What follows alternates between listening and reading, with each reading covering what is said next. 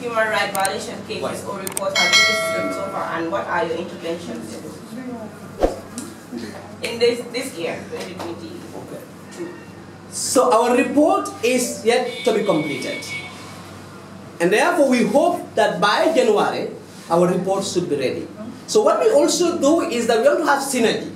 National Human Rights Commission also document human rights violations in the country. So that's one authentic document that we could rely on and then add it to our report. So essentially, I'll respond to your question, I might not be able to give you a number at this moment because the report is yet to be finalized. But I can assure you that once it is ready, we'll share it with you. Thank you. Have you intervened in any of the cases? Oh yes, people come here, people call about human rights abuses. In many cases, we have so many cases that we receive.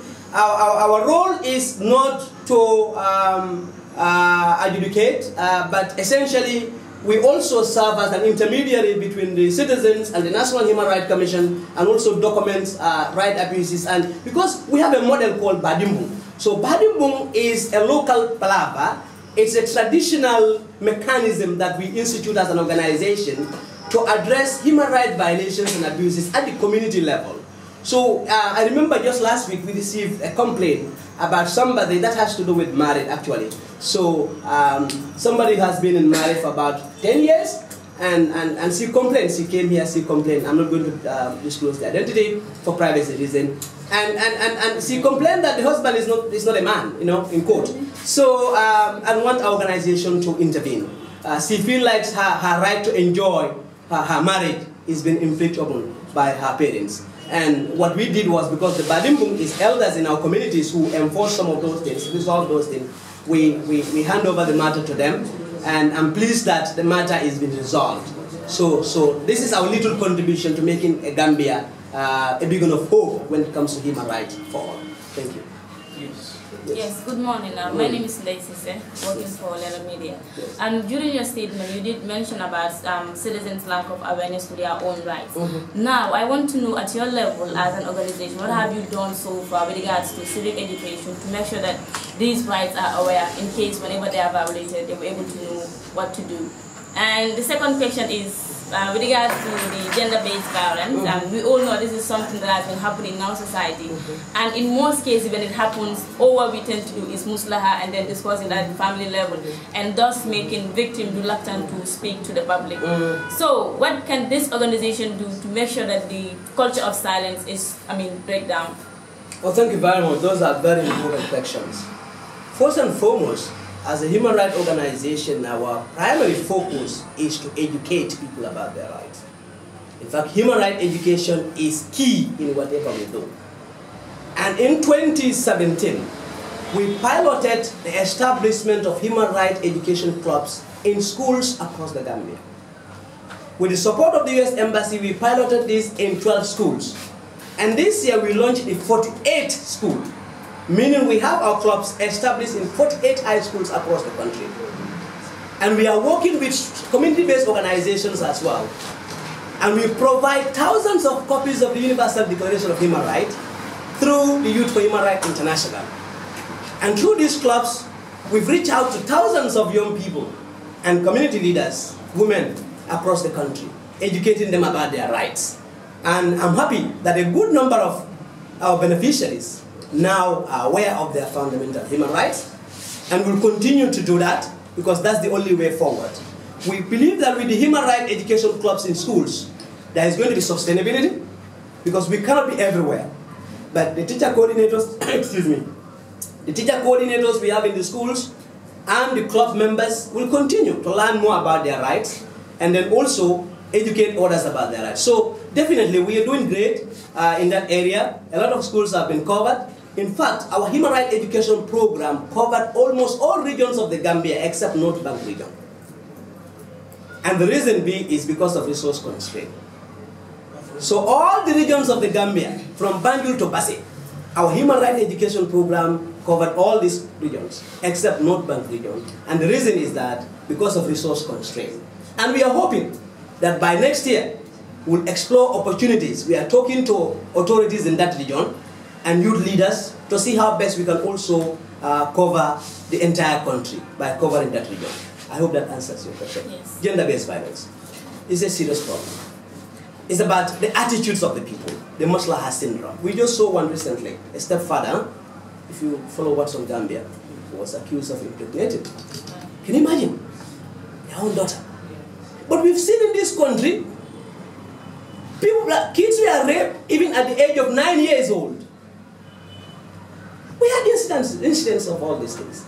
But the problem here is that if you want to report, you know what happened, the community members, the family members will say, you know what, Amanjarana, it doesn't worth it. If you do that, you're going to bring shame to the family.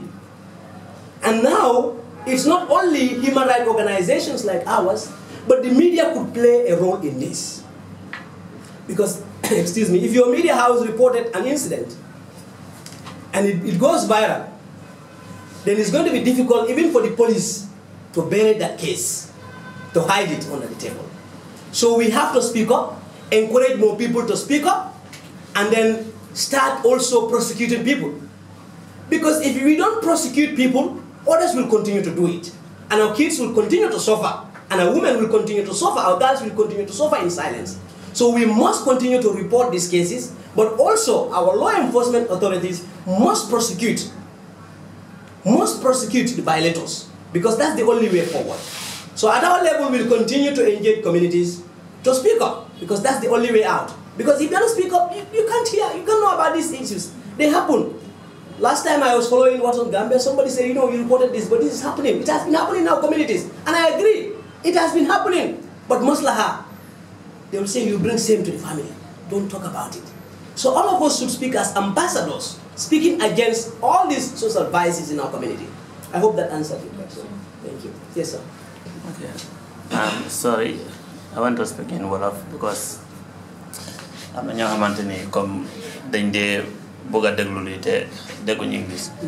Léegi yéen ci wàllu association bi lan ngeen di wax ci ñoo xamante ni comme dañ dee def lu bon comme like last time ñoo xamante ni dañ demoon Dalaba ñu dajji fa ba pare police yi téye leen ñu nekk ay Nigerians yàgguñ fa ñu bàyyi leen ñu ne leen léegi bu leen demee site boobu noonu demee leen site Sénégal ya ñu bàyyi leen ñun dëkkee site boobu noonu te ñu ngi def loo xamante ni is against the law ñu ngi lor ñeneen léegi site boobu noonu fu ñoo dem foofu noonu dañ faa loraat ñeneen soo léegi lan ngeen wax yéen ñoo xamante ni ci seen lii mbootaay bi ci façon boobu.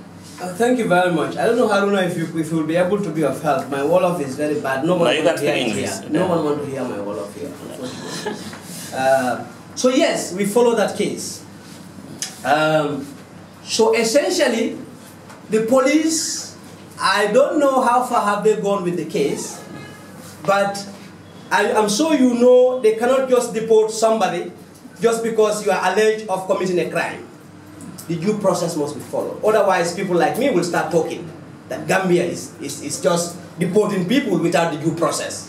So irrespective of their nationalities, whether they are Gambians, they are Nigerians, or anyone can be a criminal. We have Gambians who are criminals, I'm sorry, but we have Gambian criminals in America, Gambian criminals in Asia, in Europe and all over the world. So the due process has to be followed. Probably that is a strategy by the police to calm down the tension, to ensure that they leave that place and then move to a different location while their cases proceed in court. So essentially, and also they have rights to bail as well. So I believe that the reason why they are asked to go to that place and leave this other place is to ensure that there is peace and tranquility at this particular location, and then just allow the due process of the law to take its course. But I can assure you there is a lot of interest in the case, and I'm sure the police will definitely pursue this case, yes, as expected of them. Yes. Yeah. Thank you very much, Mr. Jawneh. You're welcome. That's the journalist on there. I am Ismail Prest, a freelance journalist in this country. Yes. My question will go to about this Patriot Bill at the Parliament. When they tabled it, I was at the Parliament. But as the organization of human rights organization, what effort are you making to inject the Committee of Human Rights in Parliament so that this bill can come into the force? Thank you very much. We are rolling out, for your information, series of activities under our post-TRRC engagement. next year, starting next month. And part of those engagements is to engage the Human Rights Committee of the National Assembly, not only on the torture bill, but all other issues that people feel like National Assembly should do and they are not doing as far as protecting their rights are concerned. So be rest assured, the engagements will start as of next month under our post-TRRC engagement activities. Through the National Assembly, we're going to work with the Select Committee on Human Rights to ensure that the bill, is passed into law, and also to ensure that whatever the National Assembly should do, because I believe National Assembly, they have a big mandate to do, big responsibility to do. So many human rights violations are taking place, and sometimes you feel like if we don't have a National Assembly in this country, our members definitely need to speed up. So to answer your question in short, we'll definitely engage them starting next month under our post-TRRC engagement activities. I hope that answered your question. Yes. Yes. Good morning. Good morning. My question is, Bekanyang has been working very hard in the rural Gambia. Yes.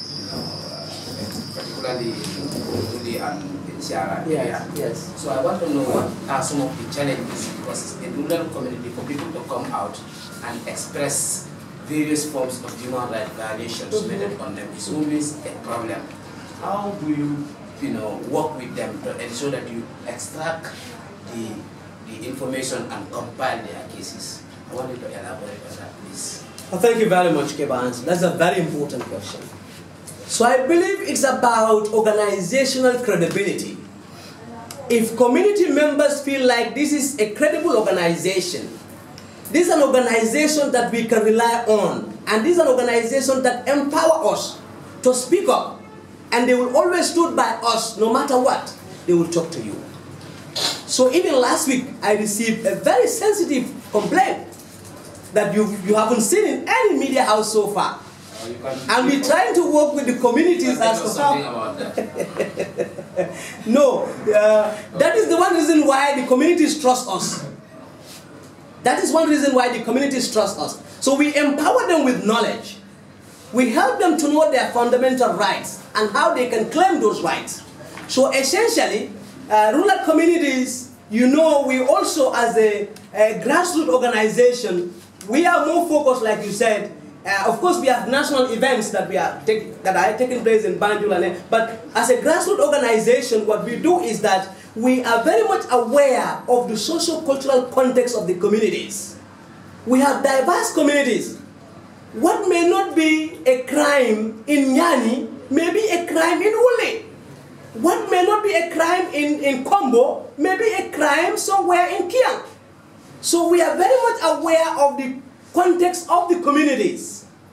And because we are sensitive to their needs and their cultural beliefs, we know how to navigate to ensure that we educate them and work closely with them, side by side, to ensure their rights are protected, but also help them in fulfillment of some of those rights. And that is why we have a unit that is responsible for community development, implementing small community development initiatives at the community level.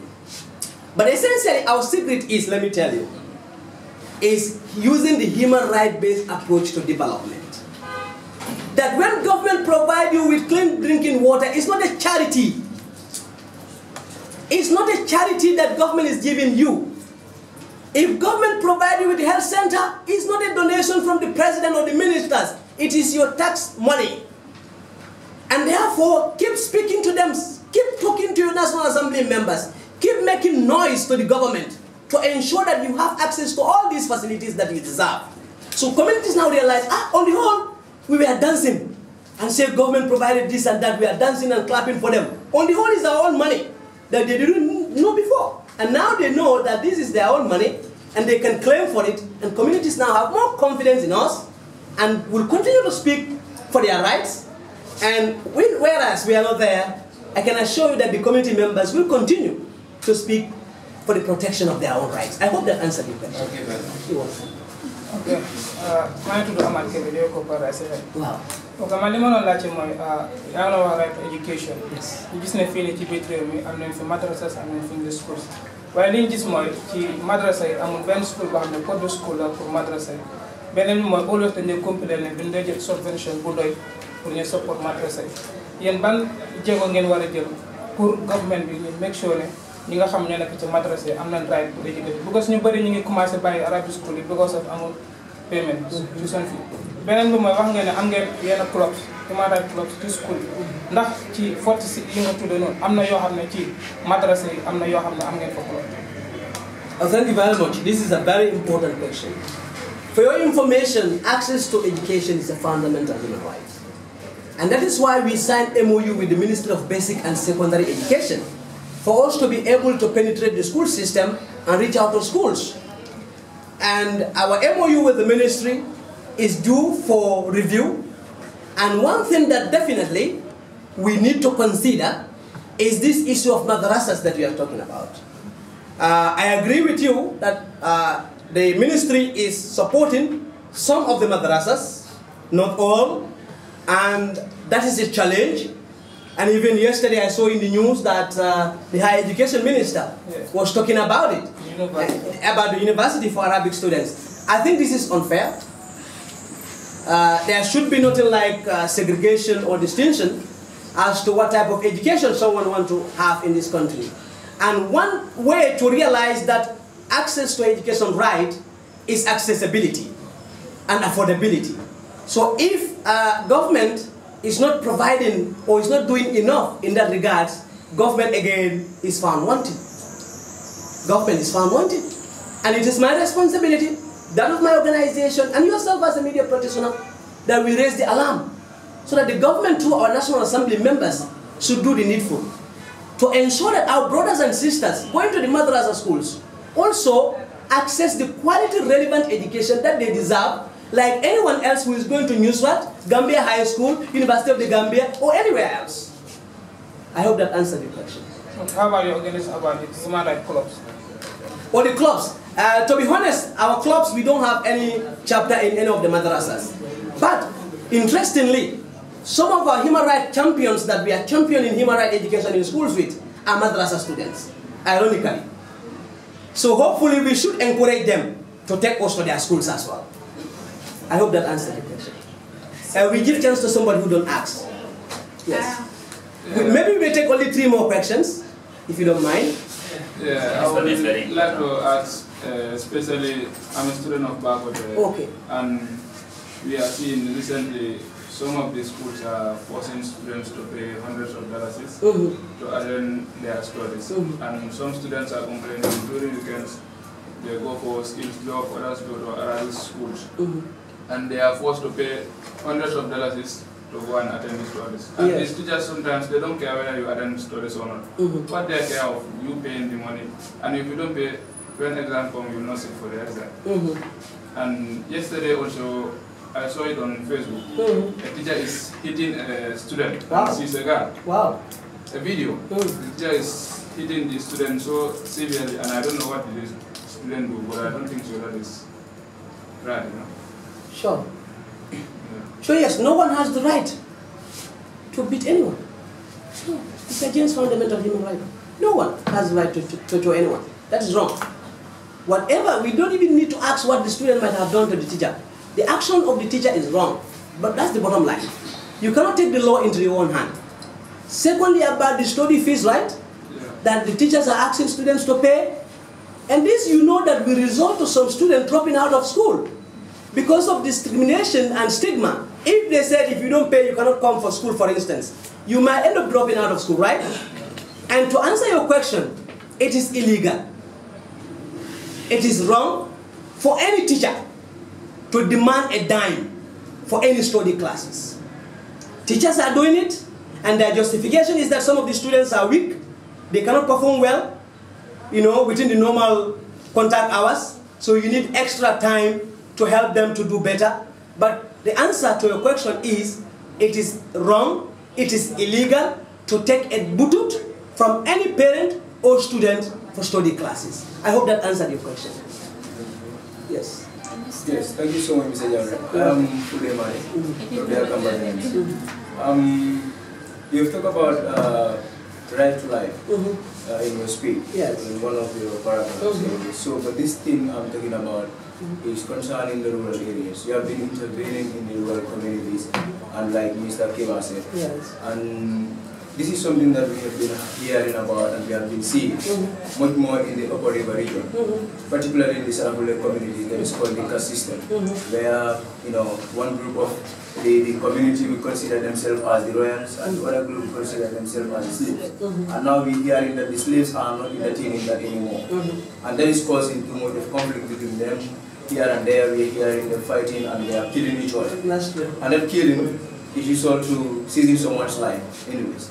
And you people are here and you intervene in the aspect of human rights. So what are you doing about that as far as you are concerned? I know one thing about the organization that I am even part of, that is the big the Biden initiative that I know might be having an intervention in this aspect. So what are you doing about it? Thank you very much, Mr. Mane. So this issue of slavery, especially among the Sarahule communities and the URR, unfortunately, our organization is fully aware of it. In fact, we had series of engagements in this office with those they called slaves. Those that they are calling as slaves. We had series of meetings with them here in this office. And we've opened a file for them. And we reported the matter to the National Human Rights Commission as to what we've been doing about it. But essentially, at the level of our organization, I mentioned about the Badimbun initiative. So what Badimbun does as far as this thing is concerned, recently, without even the involvement of the office here, the structures in the community assembled at Diabugu in Sandu, without the coordination of the office, the Badimbu initiative leaders. They brought together people of different clans from the Sarahule communities at Diabugu to discuss among themselves. I might be seen as an outsider. I'm not a Sarahule. I cannot even speak the language. Maybe somebody may see me as someone who's been paid to fight for a cause. But what you do is that allow the Sarahules, who you work with, and they know these issues as human rights violations, to go back to their people, engage them, talk to them. And the reports that we receive, the feedbacks we are receiving, is that a good number of people in those communities who attended those sessions are beginning to realize that, you know what, we need to reconsider our position. Because we are all born free and equal as human beings, in dignity for that matter. So yes, slowly but surely. Among the elders, it's sometimes difficult. But the young ones, that's why most of our programs, we target the young. As they grow up, you can always have that change of mindset in them. That you know what, you cannot be going with a friend that your father is calling his father our slave. You know, or if your friends come to your house, your father or your mother is calling him or her a slave. So as a young person who is going to school and you know about your rights, you will definitely join the campaign to end the practice. And that is how we are ending it, by engaging our local structures, especially the influential Sarahules in our Badimbu initiative. And we hope they will continue to engage each other, because this is very, very wrong. And no one in the 21st century should be, I repeat, in this country, be treated as a slave in this 21st century. And government need to definitely do something about it. I agree with you. Thank you. Mr. Jawneh. Yes, we'll take only 2 questions now. We have another activity at Kotu and another one at the Petroleum House. I will Jawneh. be brief, yes. The first question I want to ask is with regards to, you did mention that the continent, and Gambia in particular, is far from reaching the dreamland in terms of human rights. Yes. In a scale of 100, how would you rate the government of the Gambia, or the Gambia in general, when it comes to human rights? And the second one is the TRRC and the white paper report. Do you think, as an organization, the Barrow-led government will give the much needed justice to these victims of human rights violations? And finally, as an organization who has been advocating for human rights in this country, what would you be doing differently come 2023? Wow. A lot of interesting questions. And the first one is the difficult question, I have to be honest with you.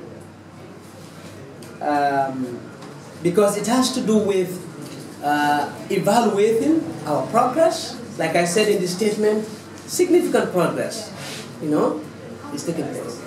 We have, for the first time, National Human Rights Commission. We've never had that in the Gambia. You know that. For the first time, we have several human rights organizations in the country. proliferation of CSOs that are advancing human rights in the country. These are significant progress. We've seen landmark judgments in our courts. Even the president lost a case. I think you remember that. Who can lose a case against Jammeh? You never think about that. He said he has his own hotel. So with all these things, definitely, significant progress have definitely are taking place in our country. We have to definitely recognize that. But you know what? The human right is not only about, not torturing people. No, it's beyond that. It's beyond that. I said in his statement, a good number of young people and kids are sitting at home, they are not going to school in this country. He mentioned an example of Arabic students. That's a fundamental human right. And one thing about human rights, people fail to understand, they are interrelated and interdependent. Meaning you cannot say, okay, we are a champion of human rights, no one has been tortured, we're not arresting anyone arbitrarily. But you know that your people are suffering in the communities without access to clean drinking water. Your people are suffering, they don't have access to quality health care. So you can imagine, socioeconomic rights. And governments all over the world will tell you that, these are rights that, you can only realize them if you have the resources. That's unacceptable. So, to come back to your question, my honest opinion, and I believe this will be the stand of our organization that I speak for. So if it is 100%, you have to judge the Gambia's performance. I can say the Gambia at the moment is at 35% out of 100 as far as human rights, promotion, education, protection, and everything else that you came about. So that essentially tells you 35 from 100. Are we close to it? That's the answer. The second question is about what? Yes, the second question is under the Barrow-led administration. Yes. Do you think that just the victims will TRRC. have the victims will have the much needed justice under his administration? Yes, I believe. That is as of now the belief of our organization, and we'll give them the benefit of the doubt. We are engaging the victims on a regular basis. We have a database of victims that we are dealing with, most especially the political victims, people who are victimized because of their political affiliation to opposition at the time. So we'll give the government the benefit of the doubt. If I'm to give you the opinion of the victims that we are dealing with, a good number of them told us that they don't believe they will have justice from this government, as far as TRRC is concerned. But as an organization, we want to give them the benefit of the doubt. We believe that they will deliver justice. But until such a time that we realize they are not doing it, our position will change. But for the victims, if you ask them, that is their position. I hope that answered your question. Yes. Final question. Jawneh, thank you very much. Yes. Who is that? I just want to emphasize on the issue of commercial drivers in this country. Okay. Because since the Ministry of Transport gave out the official tariff in this country, still now definitely the commercial drivers are reducing to abide by those rules. They are charging customers whatever they want to sell. And still now definitely the ministry is saying that, why can't they use the police to implement that law fully? So what is your organization taking in that? Also, we have relevant authorities like you mentioned who deals with transportation and all that. That's not our domain. But anywhere we see citizens suffer, then now there's a potential human rights violation.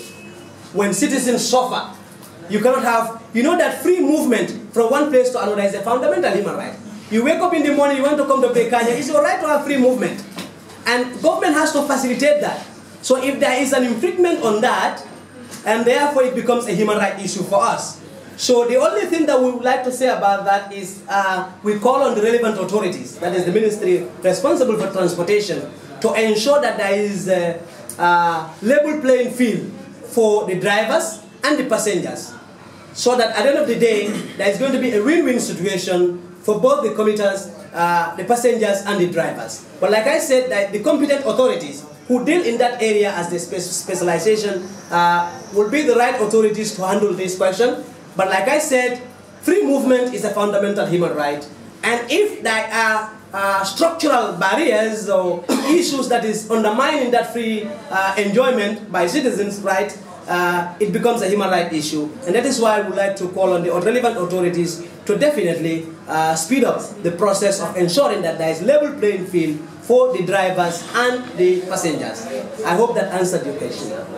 People to court or cases to court. Yes. Yeah. So I want to know what your view on it. Thank you.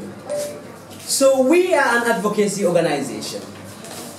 We advocate and promote and hold the duty bearers accountable. That is our mandate as far as our human rights function is concerned.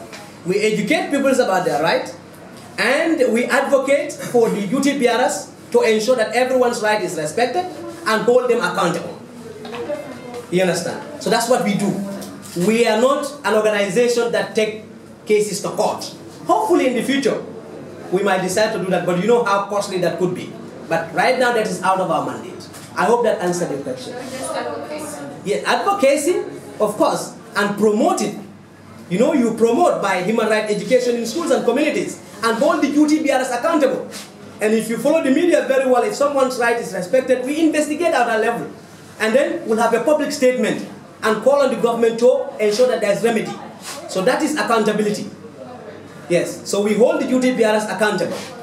So ladies and gentlemen, I've been reminded that... Yes. Yeah. Comme dama laaj ci wàllu Libya 5 Gambians yi ñu ngi Libya ba pare ñu ngi suffer a lot ci prison bi ba pare tamit ak lu leen di toccoon because yàggu rek bu ma interviewé benn Libyan victime boo xamante ni mu ne am na hundreds of Gambian yoo xamante ni mën na leen dim ñoo xamante ni duñ ay góor ñu ngi Libya te Gambian lañ te seen prison bi ni ñu fa nekkee dafa lii yéen seen mbootaay bi ban jéego ngeen ci mën a jël ci wàllu victime boobu. Thank you very much. As a human rights organization, in the past we've intervened in human rights abuses of citizens of the Gambia in other parts of the world. We also monitor the situation in Libya with keen interest like we are doing in the media. I think the government of the Gambia need to engage their Libyan counterparts because human rights are universal. Meaning wherever you go, whether you are in Libya, whether you are in Senegal, whether you are in America, wherever you may be, human rights are universal. So we urge the Gambian authorities to engage their Libyan counterparts to ensure that the rights of Gambians and other Africans, because mostly it's the Africans who suffer in their cells, are protected. Because the Libyan authorities must know that they have an obligation.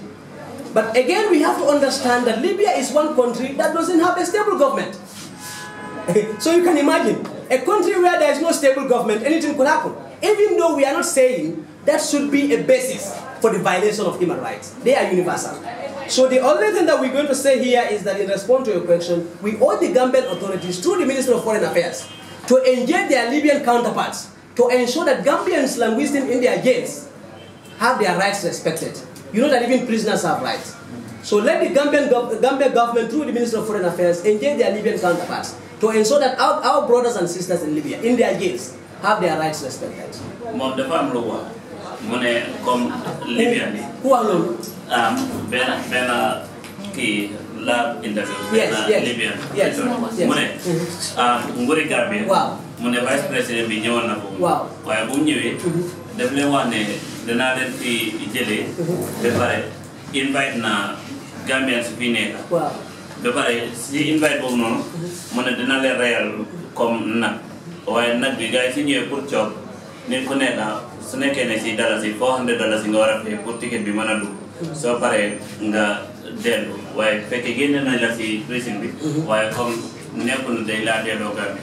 mu ne moom si boppam foofu la jël action mu ne gars yi kenn bumbe. mu ne because gars yi suñu demee dinañ leen vidéo doon ay pictures seen ko Gambia. mu ne leen ne ñi ñu ngi si jàmm ak yooyu noonu fekkee loolu du dëgg. So have you engaged the Gambian authorities on that? No. I think that's what you should do. Yeah. This is government's responsibility. Yeah. There's an allegation against our government. Use your medium to engage our government through the Minister of Foreign Affairs and said, I spoke to a Libyan who said A, B, and C. What is the position of our government? Because we cannot speak for the government. But we can urge the government to do the needful. Ladies and gentlemen, on that note, it's been a long marathon press briefing. All my senior colleagues, I said, they've gone to Bassi and then they gave me this big load here. They should have been here helping me respond to your questions, but they've all gone. So making it so difficult for me, but I hope we've been able to meet your expectation. At least you'll have one news item from this conversation, if not many. So you can always reach out to us. Our doors are always open. We are going to be very busy coming here because, like I said, TRRC report implementation and government white paper is very important for this country. It's very important for this country. And because of that, we're going to roll out a lot of activities, and we look forward to engaging all of you in those activities from here all the way to Basse. And we're really grateful for your time. We hope that the relationship between our organization and your media organizations will continue to be further strengthened with your support. But I must make sure and emphasize that human rights is everyone's business. Sometimes somebody told me about my mentor, Madi Jobate. He said, Madi, they would call me privately and said, your mentor haven't spoken about this particular human rights violation. I would always tell them that, is Madi being paid to talk about human rights in this country? Everyone can talk about it. Everyone can talk about it. We can all be human rights activists. In your media, recently somebody was awarded by GPU for reporting on human rights issues. And we even share that in our Facebook page. So essentially, you can all advocate for the development of human rights. Essentially, you are all doing it in one way or the other. Because if you advocate for access to clean drinking water, it's a human rights issue. So I implore on all of you to keep speaking, keep talking and writing about human rights for the betterment of our country. And once again, thank you very much for coming. You want to say something? Yes, something in addition. Yes. Someone asked a question regarding the Nigerian being here. Yes. About the problem that happened. Yes. You know, the same human rights laws that are designed by the UN. Yes. The same laws that define the international laws. Absolutely. So if something happened in a country, Nigeria could have said they want their citizenship. Absolutely. But it has to pass through the Ministry of Foreign Affairs. That's their law they call international law of extradition. Absolutely. So then they will extradite their citizen from the Gambia, then due process will follow. But you cannot come to a country because of ignorance of the law, you take it as an advantage.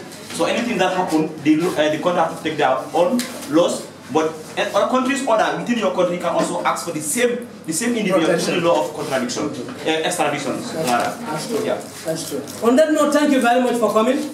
And please, before you go, we have small token of transport reform. See my colleague Sana for that. Let me just sign this statement. If you like, you can use everything in the statement, and even what I said out of the statement. I think I have said more.